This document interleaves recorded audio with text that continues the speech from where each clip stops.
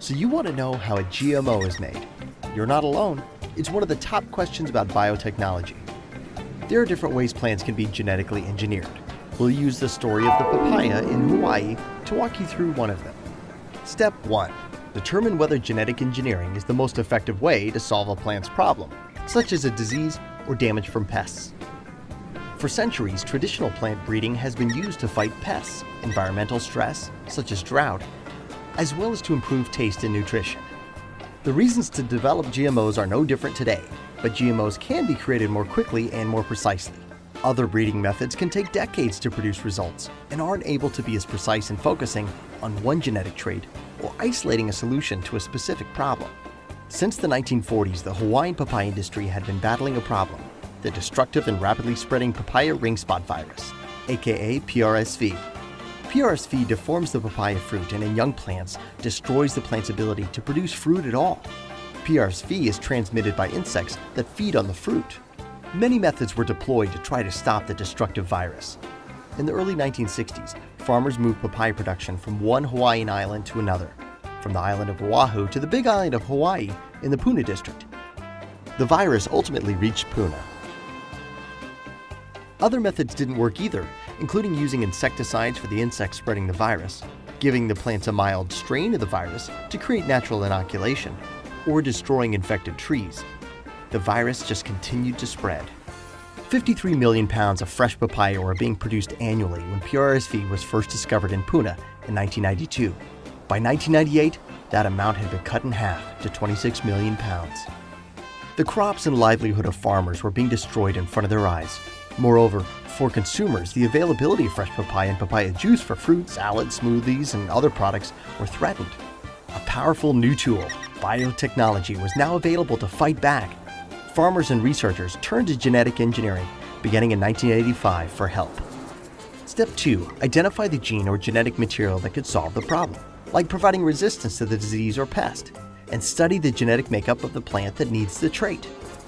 Researchers and farmers had to find a way to make the papaya plant resistant to the deadly virus. PRSV resistance was the genetic trait needed to solve the problem. Researchers knew that if plants contained certain genetic material from the virus within their own DNA, they were protected. If they could insert a copy of this gene from the virus itself into the papaya's genetic makeup, the plants would be protected. Step 3. Copy the trait from a donor organism and implant it into the plant's DNA. Researchers isolated a PRSV gene from the virus itself. Then they needed a way to get the genetic material into the papaya plant's own DNA. Researchers deployed a commonly used technique in biotechnology called transformation, a process by which a copy of genetic material from a specific trait is inserted into cells. There are many ways to transform a cell. In this case, the researchers used a high-speed particle bombardment method. Through a high-pressure insertion device, the gene from the virus was inserted into the DNA of the papaya seed. The genetic material made the plant resistant to the ring spot virus, just as a flu shot makes people resistant to the flu. The researchers were able to successfully transform 17 plants. These plants contained this gene from the virus and produced a protein from the virus that helped the plants become resistant to the PRSV infection. Step 4. Plant the new seed and test it. The final step was to plant the seeds and carefully test the resulting plants. One line of plants demonstrated consistent resistance to the virus. After several years of testing, it was determined that this line performed well on the farms, was safe for people to eat, and was of commercial quality. Success was achieved. One variety of transgenic papaya, the rainbow, yielded about 125,000 pounds of marketable fruit per acre per year, 25 times the amount of fruit produced per acre by a non-GM variety infected by PRSV. These tests took about 7 years, including food safety and environmental review by the FDA, USDA, and EPA.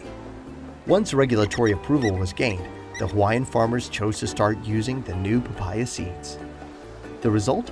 The harvesting of the new PRSV-resistant papaya began in 1998, and by 2001, the industry had rebounded, producing 46 million pounds of fresh papaya, free of PRSV. This kept the vibrant papaya industry alive in Hawaii and ensured consumers had access to high-quality papaya and papaya juice at a reasonable cost.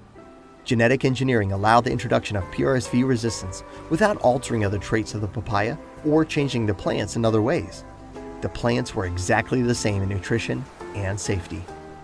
As of 2010, 70% of Hawaii's papaya industry is GM papaya. GM papaya has been grown and consumed in the U.S.